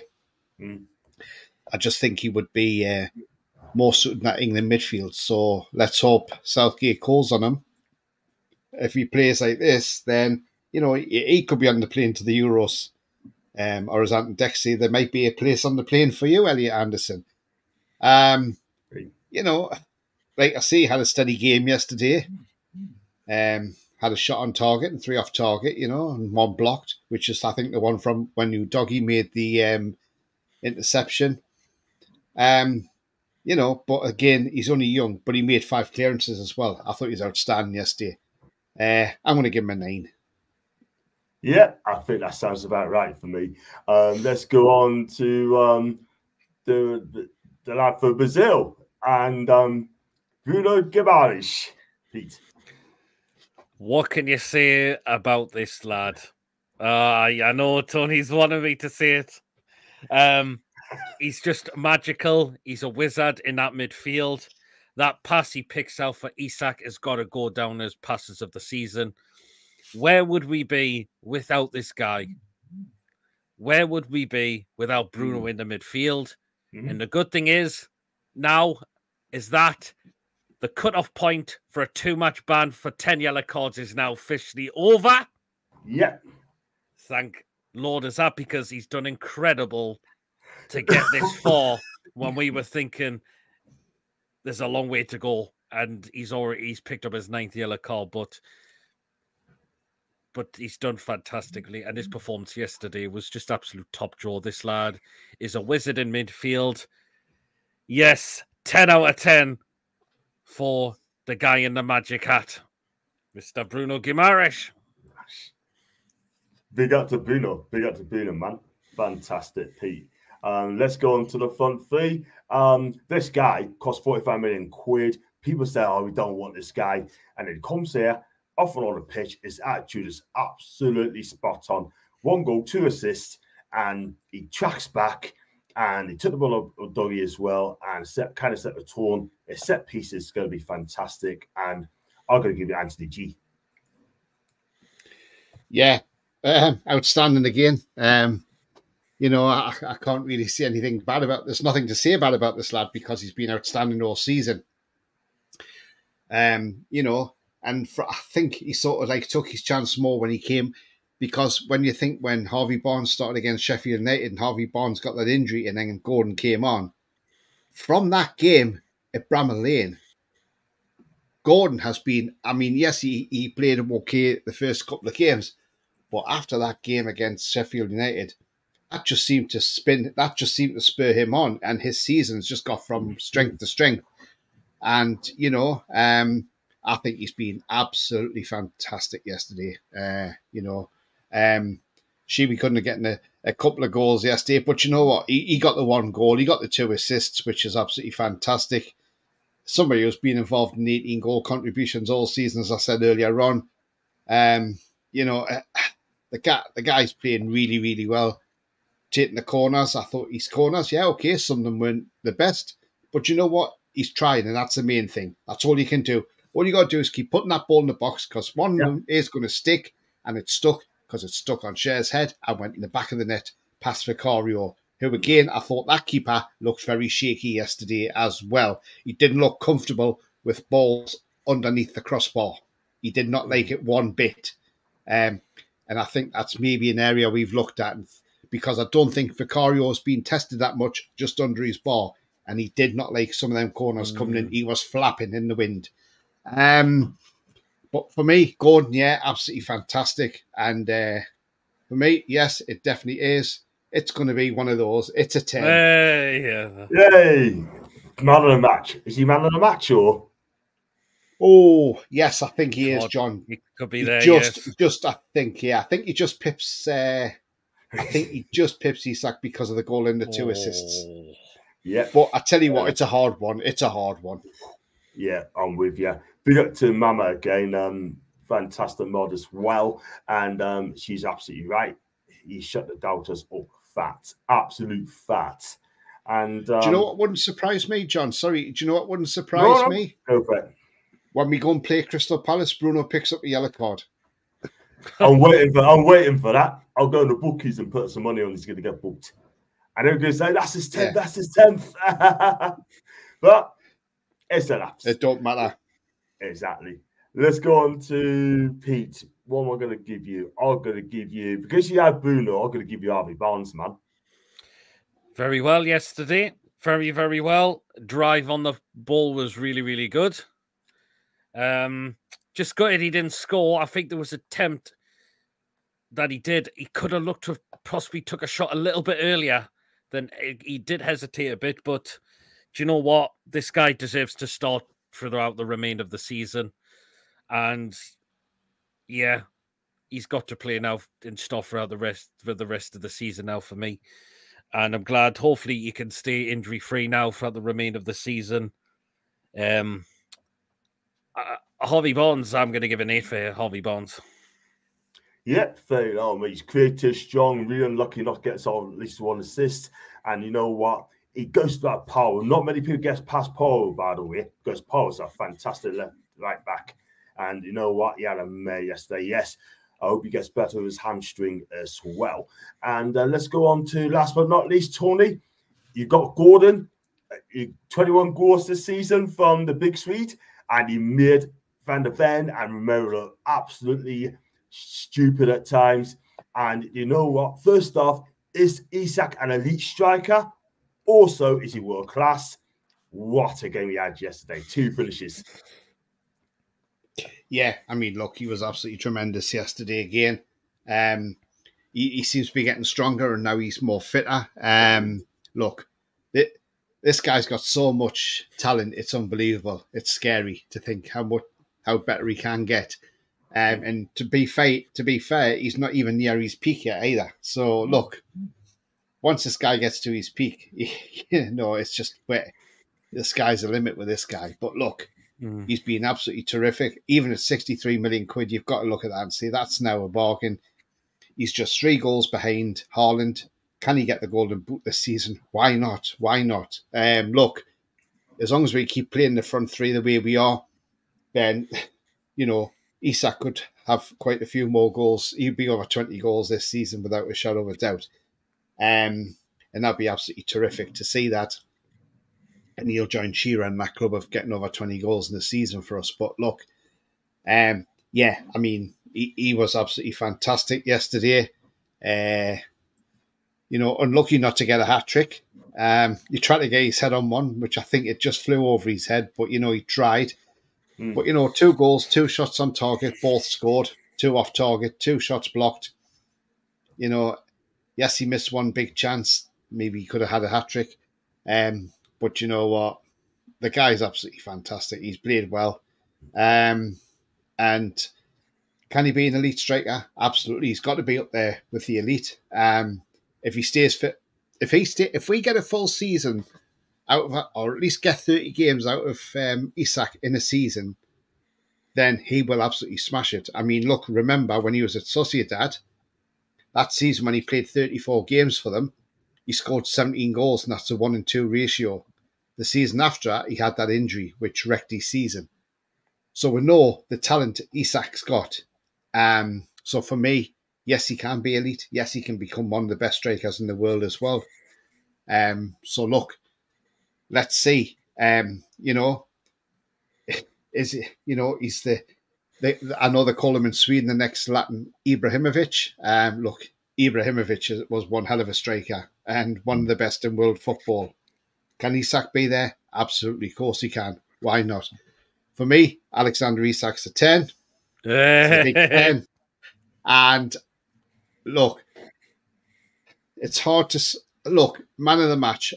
We'll look at Gordon. We'll look at Isak. You look at the 2. Anthony Gordon, yes, got the 2 assists and the goal. Done his tracking back well. Isak did well yesterday with his 2 goals. But look, if I'm honest, man of the match for me, and I think it's only split by your hair, literally by your hair. So that's how much it's very, very close. But for me, I've got to give it Isak. Not to say Gordon had a bad game, just that, I mean, you could have said Bruno's ball splitting pass, was a great pass from Bruno, one the, majestic world class. But yeah, it's got to be Isak. His 2 goals, took them really well, ran them ragged. Van der Ven had a nightmare, and he's probably glad he won't have to face Isak again this season. So yeah, for me, Isak just pips Gordon to man of the match. And I say only just, by even a particle of dust. That's all he splits them by. That's how close it really is, John. Wow. I tell you what, for me, it'd be Anthony Gordon. 1 goal, 2 assists. His work rate's been fantastic. I thought that's one of his best games I've seen in black and white shirt. But Anthony Gordon, for me, man of the match. You're saying Isak. And Pete, is yours? I'm going to go with Isak as well. It was just the goal, the way he has Van der Ven on his backside. I know Anthony Gordon kind of did the same as well. But it's the second goal he scores, the way he just runs from his own half to get that ball and do the rest. And the way he beats Van der Ven again was just incredible and just does the rest. Yeah, absolutely. Well, I think Isak as well learned this lesson last season as well. He was 1-on-1 against Palace, 1-on-1, and he shot straight at the keeper. And I think he's learned this lesson. Great strikers do miss chances as well. And he tried to do a messy dink, didn't come off. Keeper saved it. This season, he's been clinical. Big up to Alexander, by the way. And if you end up 5th this season, it'd be nothing short of a miracle. Big up to FE1 from top to bottom. Gary, you're absolutely correct. And she said 10 for Isak. Elliot was all over the pitch and absolutely class for a young lad. My man on the mash. You know what? We cannot sell Elliot Anderson at any cost. That guy is Newcastle through and through. And the last one, but at least we've got to give manager a rating as well. You know how it works, right? If you don't like a game, please cry. I did a count down to 3. 3, 2, 1. I like to go put my hand up. It says 3, 2, 1. I'd give it a 10. There you go. Gives Tessa a 10 for Eddie then, Tony. Because, look, although the time he confused us with the team sheet, but look, he got that team right yesterday. Obviously, if Liverpool's fit now, nice to see him back on. Would Liverpool start against Palace? Who knows? He could do. And if he does, then obviously Murphy would have to drop to the bench. But I just thought the front three that he picked yesterday was absolutely spot on. And as I've said, I have been critical of Eddie Howe, but it's constructive criticism. I've not shouted once, say Eddie gets sacked or anything like that. All I've said is, look, I want to see Eddie show a bit more steel. I want to see Eddie, have some balls to do something different. That's going to, and I think that threw Spurs yesterday. And look, last time we played a back three, yes, that was against Man City. Okay, it didn't work in the cup. But look, I just think he got everything spot on yesterday. Gordon, Isak, Bonds combo, that has to stay for me. That has to absolutely stay. So for me, he got it right yesterday, and that's why he's getting a 10. If he got it totally wrong yesterday, I would say he had it wrong yesterday.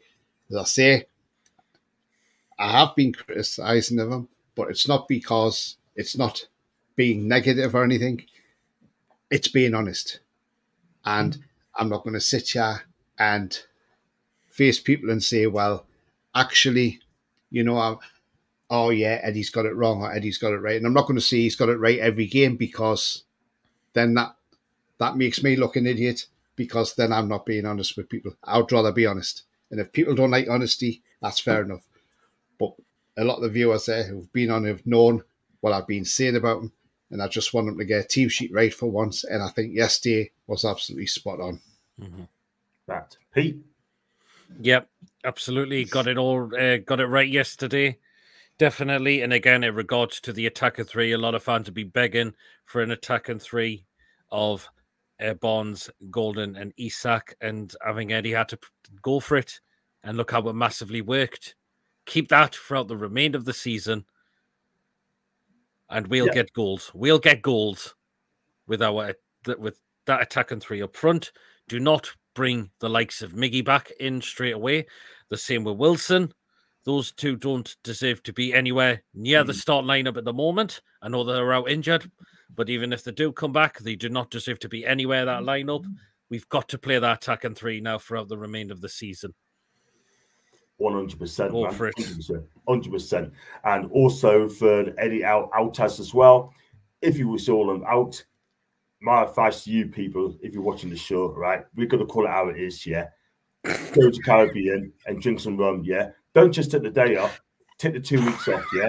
And come back and say you got it all wrong. Simple as that. What the heck is that, Tony?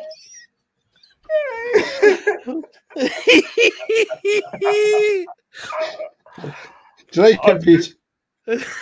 I'm going to send it to. I'll send it to you, John. It's funny. Oh, you should share it on the screen, Tony, on here. Yeah. Did you see? Did you hear? Did you hear about Jamie Redknapp yesterday? By the way, he was a bit brutal towards Casemiro. Oh yeah, should it be in the soccer field? He says it was like him playing Soccer Aid. Yeah. Nah, didn't know. I didn't see it at all. Yeah, I heard that. Yeah, he says. Jamie Redknapp says. He says the way Casemiro's playing, you think he's playing Soccer Aid. Wow. Hey! You should share this on this. He's been He has been shocking this season. I can't lie. I can't even lie. I think his legs have gone. His legs look gone. He looks very poor, doesn't he? He doesn't look a great player anymore, does he? Does anyone know that? Is it Garnacho? I believe it is. Garnacho, yeah. The stuff that apparently Goldbridge was putting about Ten Hag, Garnacho was liking the tweets that Goldbridge was putting on.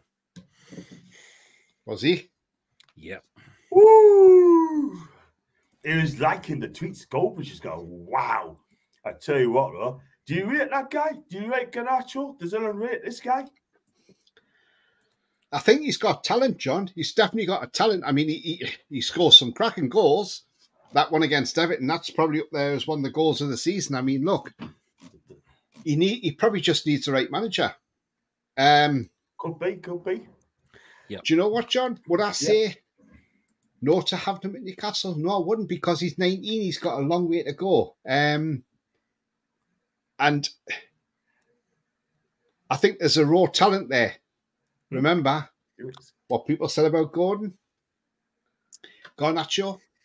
I think if he's got the right manager who can bring the best out of him, I think they could have a hell of a player on their hands. I think he's got the talent. It's a raw talent. He's delivered. He's not the finished article yet. Not the finished article yet. Definitely not. But I tell you what, he will be one hell of a player. So, yeah. I think he's delivered for Man U this season. And this is what Goldbridge put. This was one of his tweets. Ten Hag subtly blaming Garnacho in the post-match press conference. Not a good look. Throwing a 19-year-old under the bus who was actually delivered for you this season. But then again, he's clearly scared of upsetting the big earners. And Garnacho actually liked that tweet that Mark Goldbridge put out. And as much as I think Mark Goldbridge can be a bit of an idiot, and I usually like to disagree with what he says, I think Goldbridge has been spot on there. Yeah, I'm gonna have to kind of agree. At the end of the day, right? I mean, Ten Hag's gone to the press conference. He walked out of the press conference as well. He did. He walked out of the press conference as well. That's not a good look either for Ineos as well. That's not a very good look at all whatsoever. I don't know what I mean. But the thing is, though, right? He's feeling the heat. I think he should stay for another year, but he's feeling the heat. I don't think he'll be there at the end after the season, John. I think he's gone. I think he knows. I mean, Garnacho started 24 out of 30 games this season. He's been in Team of the Week 3 times. He's got 7 goals and 3 assists. As I say, 19 years of age. Would I have him at Newcastle? Do you know what? Why not? Because he's extra strength and depth as a right winger. Well, he's a left winger actually, but do you know what? I think he could be a terrific player. He just needs the right manager, and I don't think Ten Hag's the right manager. And I've always said this: Ten Hag is not a Premier League manager. You can do well in Holland, but you can come back to the Premier League, and it can go totally different for you. And it's not an easy league. It's a totally different league from the Eredivisie. And I think Ten Hag's spent. I think he's gone. I think the end of the season, he'll be gone. I would be surprised if Ten Hag's in that dugout at Man United next season. I hate to say this, I think he's a goner. But for me, if I was a United fan, I'd give him another season for me personally. But I think, Tony, I'll kind of agree with you. I think he's gone. I think the lad has gone. And he's thrown players under the bus. He has thrown players Sancho, now Garnacho. And you know what? He's scared of taking on Rashford. He's very scared. You talk about Ange being ruthless to Son. He's not ruthless to Rashford because he is scared. That tells me that he cannot handle big egos. like a Rashford. Whoever comes in the summer, Rashford has got to go. Get rid of him. We do not want bad apples at any football club. And I do not want Rashford at Newcastle United. No way. No. Say. Who I Trashford more like? Exactly. Because if Eddie gets him, right, I'm just wishful thinking here. If he does, then it's going to be on him to get the best out of Marcus. Rashford. And if he doesn't, and if that means that the bigger clubs, if you can't handle Rashford and then lose the jobs because of that, I don't think he'll get a big job. So my advice, keep away from that guy. The guy is the Rashford is completely overrated. I don't see the hype in him, to be honest. Rashford's going abroad anyway. Yeah, I believe so. And I think he's going to Paris Saint-Germain. Could be in the summer. But you know what? He's fallen out of love for United. And that's a shame because they've done a lot for him. Anyway, go for the comments to close the show. And you're paying John. I have 2 weeks in Jamaica, please. If they had the money. I'm not comfortable with letting the other teams have the ball. It invites trouble. I like to see more in-game functional and formations. I agree, Gary. Take the game to them. Don't forget you owe Clover a song. And I can't say the same in my life. And I got he's a pudding heat as an Andy. If also Ganacho, man, you would be mid-table. Alan, you could be right.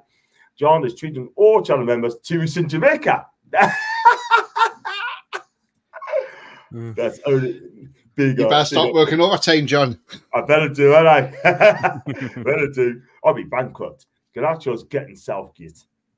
And I actually rate Ganacho Messi. Like, he's not quite Messi. Ganacho's playing in the wrong team. That's from Alan. He would say that.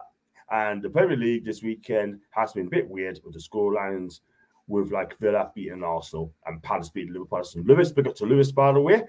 And definitely not Rash. PSG was Rashford. I tell you what, if I was Man U, I'd say 10 or 21 pick it up. I'm quite happy driving into the airport and driving into the Eurotunnel to Paris.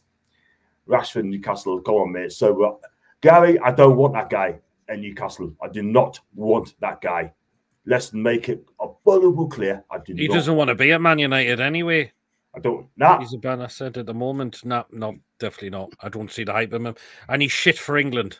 Well done, Lewis. What did he do in the last 2 England games? Nothing. Well, did he not come on in one of them? He did nothing. Take care, Kels, love, and I'll catch you in a bit. You're right, Pete. You're absolutely right. That guy needs to be picked. He needs to be picked. Anthony Gordon. Rashford should be at home. Remember what Borgate said, right? He said, and he's made it clear, he picks players on form. Yeah? We'll see what happens. If Anthony Gordon don't get a place in Germany, then there's got to be stewards. I can't lie. I can't really lie. Rashford, lazy hype job. Exactly. Right, we're going to wrap up the show there, guys. It's been over an hour and a half, and it's been fantastic again. And, so it's good to have us on the show. I know. Go on, Tony. Oh, sorry. Yeah, as I said, John. Right, you look at Anthony Gordon, 18 goal contributions this season, the 10 goals and 8 assists.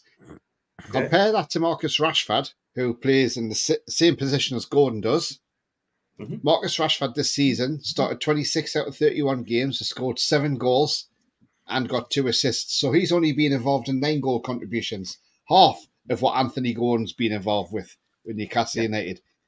And he's only created 6 big chances, which is half of the 12 that Anthony Gordon's created as well. So again, it just shows you. And ball recoveries per game for Rashford is very poor. It's only 2.6 compared to Gordon's 3.8.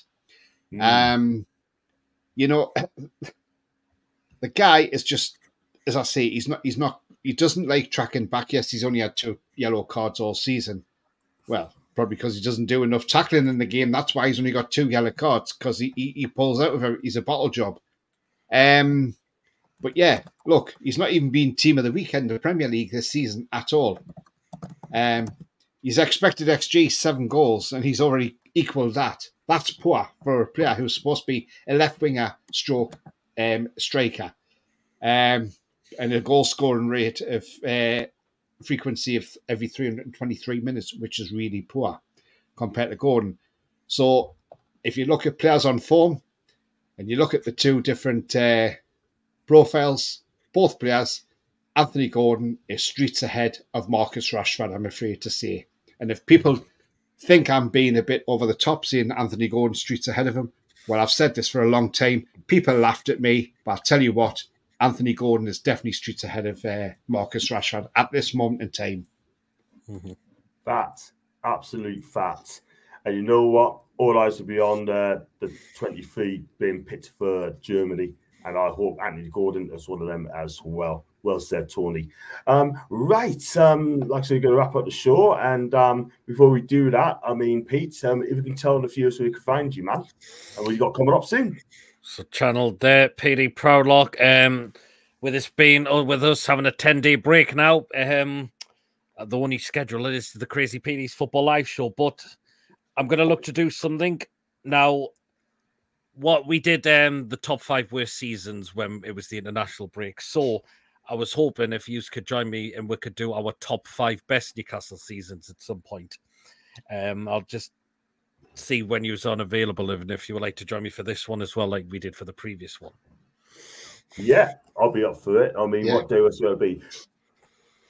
I haven't decided yet. I'll have to check when yous are available first. So, but I think it would be really good to do since we done a one on 5 worst seasons, and we may as well do one of our top 5 best seasons this time. So, well, Fantastic. and of course, PD's Football Live show will be back next Friday. Fantastic. Thank you very much indeed. And that's his Pete's channel. Thank you, Mama. There you go. Peter Proudlock is his channel name as well. Thank you so much. That. And Tony, where can we find you, man? And what you got coming up this week? Yeah, so you can find me on It's All Black and White TV. It's behind me on the screen behind me, back of the studio. Yeah, so you can find me on there. I've done a pre-match yesterday, so if you haven't seen that, go out and check it out and have a look. If you're new to the channel, give it a subscribe and a like. That'd be fantastic. Tomorrow night, I'm probably going to be doing the match review because I just haven't had time this weekend. So I'll do the match review tomorrow night. And then not sure what else is coming up this week on the channel. So yeah. So just keep an eye out. I'll probably do something during the week anyway. Yeah, it's weird. We haven't got any matches next weekend because it's FA Cup semi-final. We would have been playing Man U if they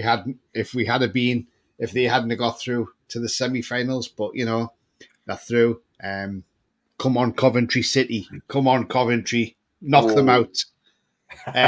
You know, Mark Robbins, do one against your old club, mate. Do it. You know, he was the super sub for them. Now let's see him be the super manager for Coventry and overturn Man United. That would be fantastic if that happens. But yeah, look, it's strange we haven't got a game till next Tuesday or Wednesday, isn't it? Wednesday. You know, Palace. And it's not even televised either, so... It's not. And again, it's a long journey for people down probably the furthest London club to travel down on a Wednesday night. And on a Wednesday as well. They're doing it again. 8 o'clock kickoff. It's ridiculous. The same with Man United. That's an 8 o'clock kickoff as well. But I tell you what, go to it. The Man U game, neither can I. That could be a shootout for the European place. And I tell you what, I hope we go to Old Trafford and absolutely stuff them. I really do, because I really want us to go there and stuff them. Like we did in the Carabao Cup.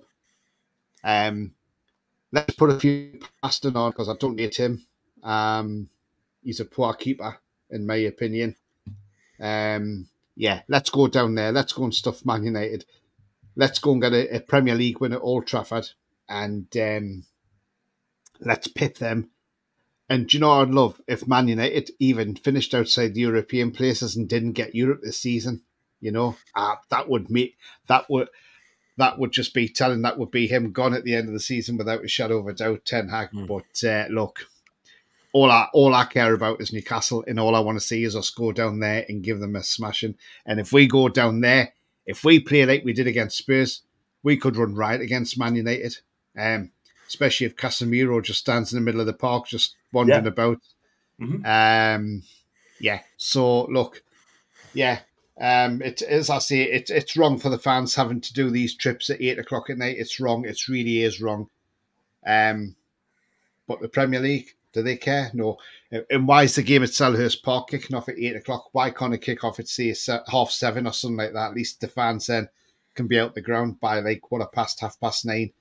And, you know, it's stupid. It should have been an earlier kickoff. If it's not televised, start it earlier. I'll with you all the way, man. I'll with you all the way. I think it's disgrace. They don't care about us at all whatsoever. Do you know what I mean? So they know we turn up. It's as simple as that. But one day, we are going to have our day. It's going to be a protest. And also as well, we're going to have our day. Simple as that. Next season, they need to fix up real quick. Otherwise, Newcastle fans can say, right, you know what? I ain't going. Simple as that. Anyway, so, yeah, so find you on this all black and white TV. We can find Pete PD Farlock channel as well. And you can find me on John Sinclair TV, of course. I hope to be back to do the press conference, not press conference, the podcast show. You going to be available tomorrow, guys? Or yeah, I think it should be okay. Happy to do it at 8 o'clock? Yeah, absolutely, John. Tony, happy 8 o'clock, or you got darts? No, I was going to do a match review tomorrow night, John, but cool. No, but what are you doing it though? I don't want to clash, man. Well, it was going to be 8, but if you're doing a show tomorrow, John, what I'll do is I may even just do a pre-record and stick it out there, to be fair. If you're going to do a live show, Tony, don't just because I'm doing a podcast show, don't let me say, oh no, because he's doing a live show, like, you know what I mean? But if you could do that, what we're going to try and do is I could try and put that back to Tuesday then, if that's the case. I'll do the podcast show on Tuesday if you want you just to do a review on Monday. I'm happy with that. I'm available Tuesday. Are you available Tuesday, Pete? Yeah, Tuesday, I think. Yeah, Tuesday would be fine. Yeah, I'll tell you, I'll do the podcast on Tuesday, and then we. Are you sure, John? I'm happy with that. You do a review on tomorrow night, like, you know, I'll be happy with that. So that's no problems at all. So Tony's got a show tomorrow, the review show at 8 o'clock, and I'll do the Real Talk podcast show on Tuesday. We should be at the same time at 8 o'clock on Tuesday night. So we could well be talking about Kieran Trippier as well, because there's reports from Football Insider that they set to offer him a new contract at the end of the season. So keep your eyes peeled for that one as well. So guys, if you like the video, like what you watch, make sure you like and subscribe. Make sure you subscribe to Pete's and Taunts as well. You know what their channel names as well. And the backtrack on luxury taxes against us 100%. We're going to chat about again on Tuesday, latest on that as well. And as always, thanks for Mama Floss, it's a mod. Thanks for the chat as well. And as always, have a fantastic evening.